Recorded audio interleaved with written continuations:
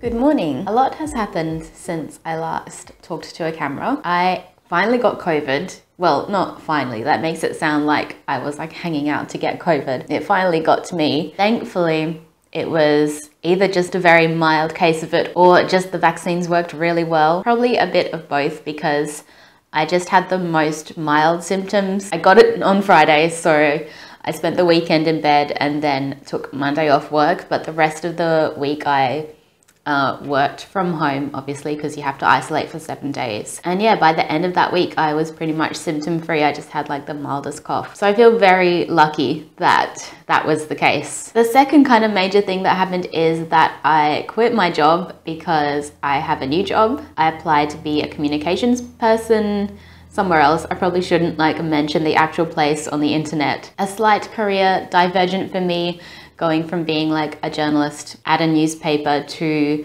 being a communications person, which is kind of considered the other side of the coin because I'm going to be the one trying to get stories to the media, or at least that will probably be part of my job. I was in my job for 7 years, which is crazy to think about. So for anyone who doesn't know, I worked as an advertorial writer for a newspaper, which basically means someone can buy an advert in the newspaper and then they get like a little article alongside with it. So it's advertising, but it has to be written in a way that sounds more like a newspaper article, though obviously anyone reading it would be aware that it is advertising. That was what I was hired for anyway.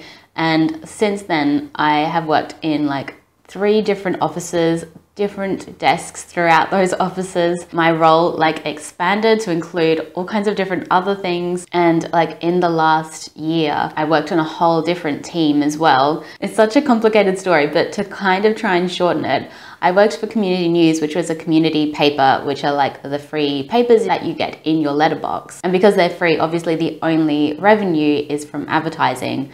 And that revenue just got less and less as the internet became a bigger thing and small businesses realized they could advertise for free on Facebook rather than pay a lot of money to go in a newspaper. So eventually it just wasn't a sustainable business.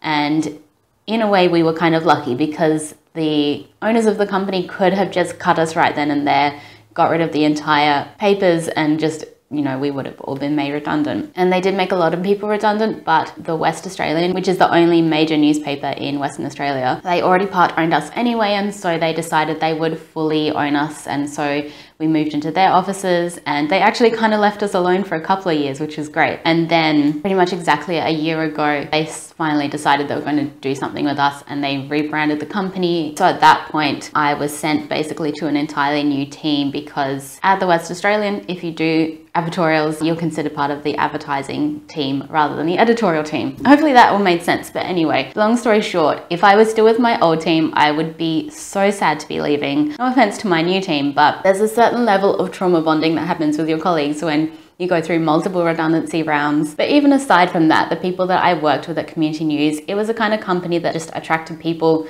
who were there because they enjoyed the job, not because they thought it was going to give them any kind of prestige. And they were just my kind of people. As much as my new team were very nice, very welcoming, I just don't have the same attachment to them as I do to my old team. So leaving, even though it was like leaving a job that I've been in for 7 years, it didn't feel like that at all. It kind of felt like I was leaving a job that I'd only been in for 1 year. It kind of felt anticlimactic in a weird way. Obviously, the best thing that I got to do through this job was go see films for free, go to the media screenings. And for a couple of years, I got to write reviews for the paper every single week. I got to interview a bunch of different people. The most famous person I got to interview was Timothy Spall, who's like an amazing British actor, but he's probably most well known for playing Peter Pettigrew in the Harry Potter series. But he was the nicest person. And probably the other most memorable person was Gwilym Lee, who he was in an Australian film, and that's what I was interviewing him for. But I most knew him for being one of the like detectives in Midsummer Murders. So that was really cool. I got to tell him how much my family loved that show. The other cool person I got to interview was the director Sophie Hyde. They're Australian, but they recently directed Good Luck to You, Leo Grand, which is the film with Emma Thompson that came out recently. I interviewed them for Animals that came out a few years ago with Alia Shawkat and Holiday Granger. And even though I didn't really like that film that much, it was just so cool talking to them because there were a lot of themes in the film that were very interesting. So we had a lot to discuss, which was great. And that was actually in person, which was quite rare. So anyway, this is actually my week off. I decided I would not immediately start my new job, but actually have a week off in between. So I should tell you about the books that I've been reading. Well, book that I have finished. So I've read Mariana by Monica Dickens. This was published in 1940. It's a British novel. Monica Dickens is actually like a great-great-granddaughter of Charles Dickens. It covers the life of this girl, Mary, so it sort of goes from the 20s up until the 40s. She's sort of an upper middle class girl in terms of the fact that her father's family are quite wealthy, but her mother's family are not. Her father is dead, so her mother works to keep them afloat. But on her summer holidays, she goes to her rich relative's country home, and so she sort of lives a little bit in both worlds. Part of the problem I had with this book, I think, is that on the back, it says that it's very similar to I Capture the Castle and The Pursuit of Love, and it's always a risk because obviously it sets up high expectations if those other novels are really good. And this just doesn't compare to those novels in terms of the quality of the writing.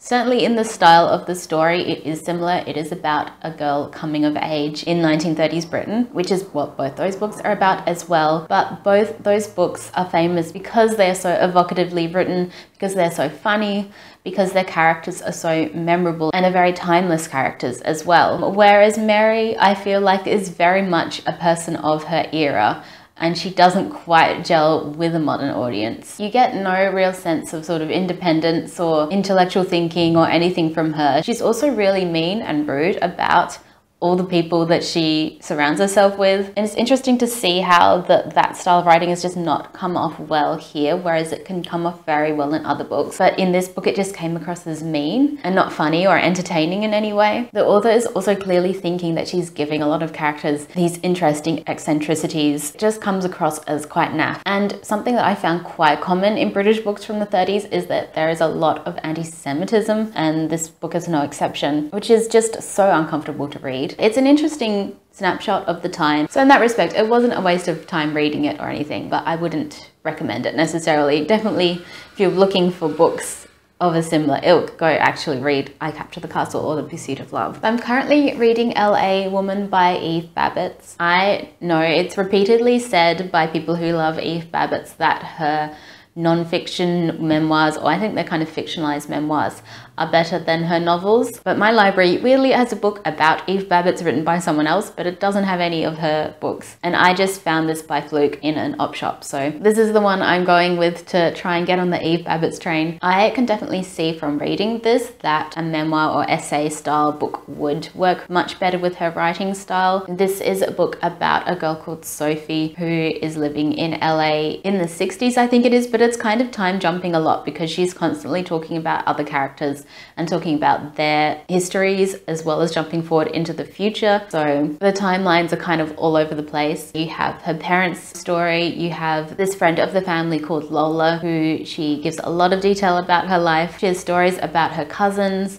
and her aunts and uncles. So all those vignettes are really interesting in themselves, but they do feel very disjointed. and don't feel like a cohesive novel as such. It took me a little while to get into her writing style. It really is very all over the place. There's a lot of repetition as well. The amount of times she said the name Lola when it was unnecessary was starting to get on my nerves a little bit, but I understand it's obviously a style that she's going with. But now I'm more into the book, I am enjoying it. I'm definitely not getting all the references because I really don't know a lot about LA in the 60s, or LA at all, I guess. Today's Wednesday, so I'm like halfway through my week off already. People kept asking me what I was going to do, and I was just like, nothing. Like, the whole point of it is to not to have to do anything. But the one thing I am doing, which we booked ages ago, but just coincidentally is happening this week, is that I'm going to see Frozen the musical on stage with my sister, which I'm so excited for. I haven't seen a big stage musical for so long. My sister and I love that film, and we weren't even children when it came out. I was 18 when Frozen came out, so I don't even have that excuse. I just love it. I love that it's about two sisters.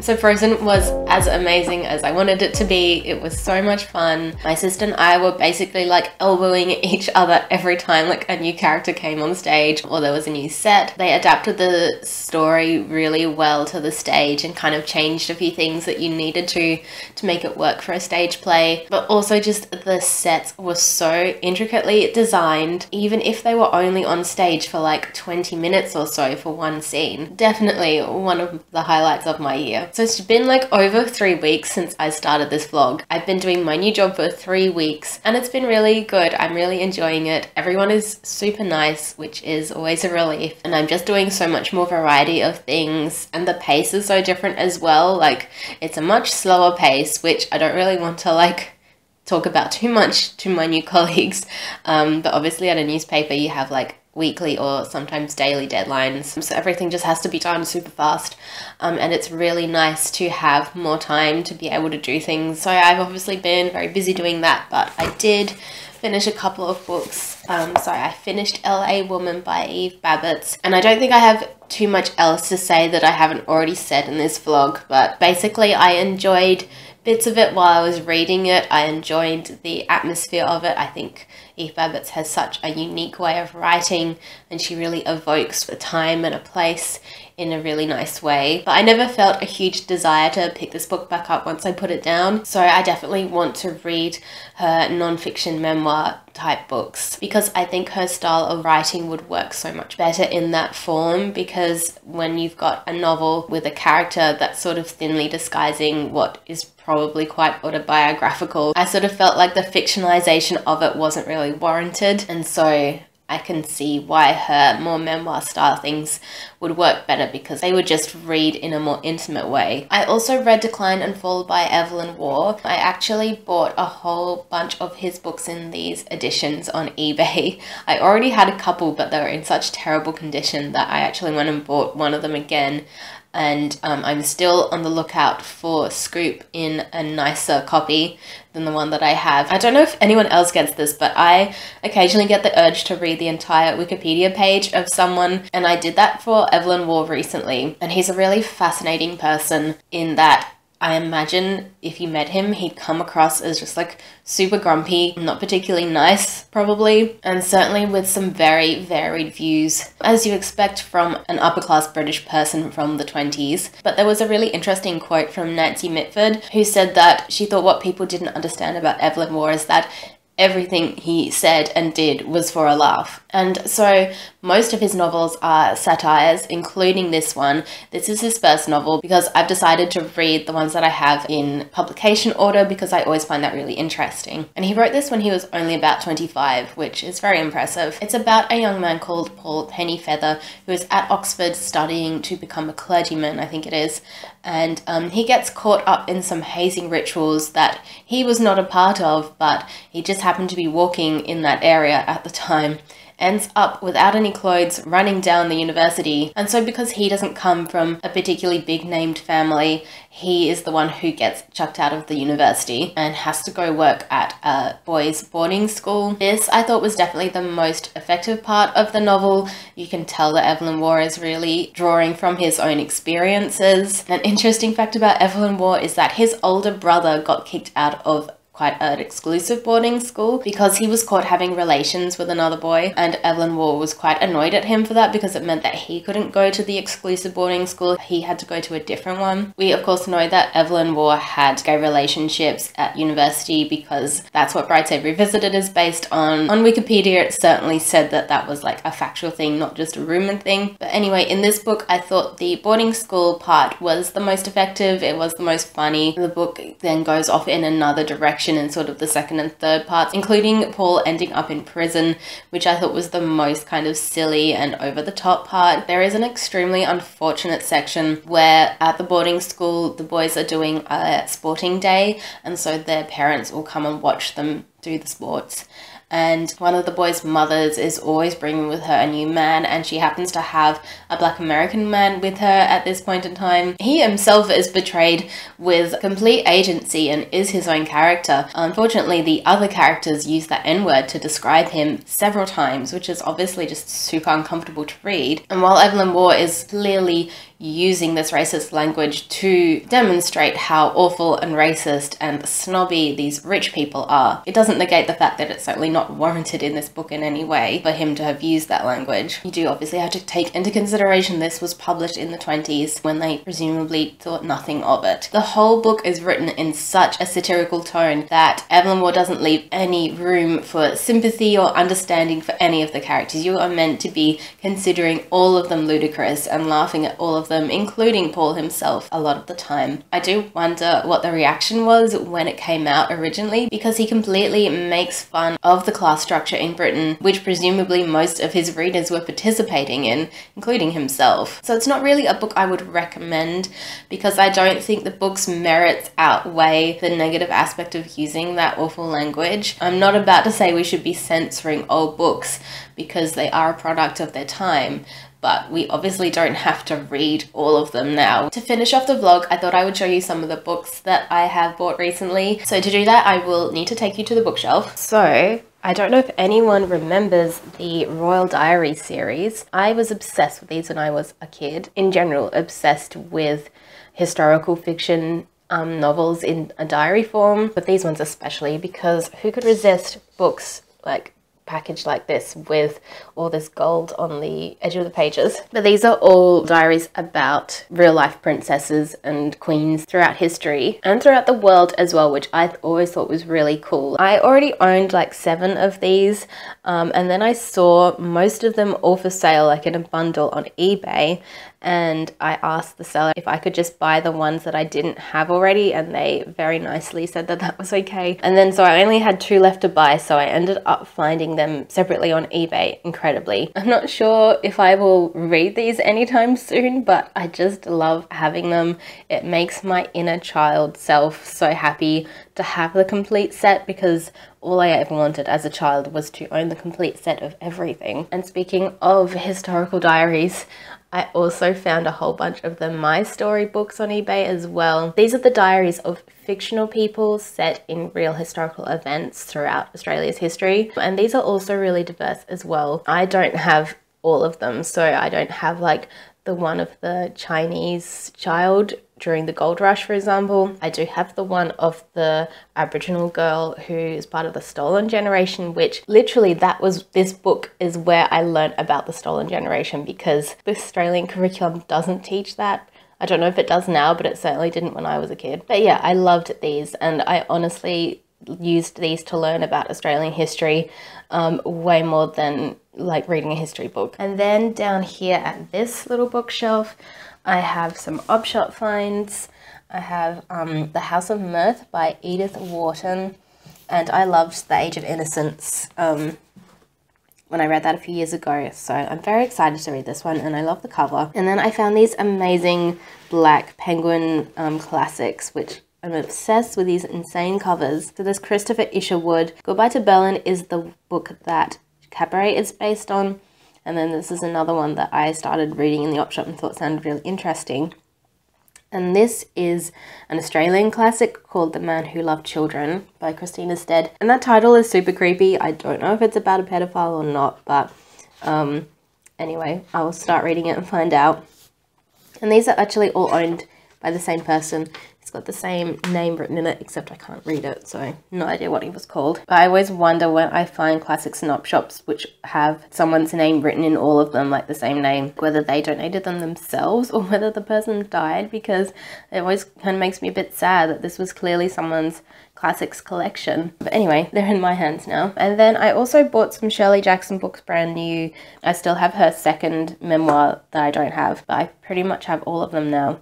These three I've already read, and these two I haven't. And I think I might read this one in October because it just looks suitably Octoberish. So I will end the vlog there. Thank you so much for watching. I hope you're all having a great September. I will see you in my next video. Bye.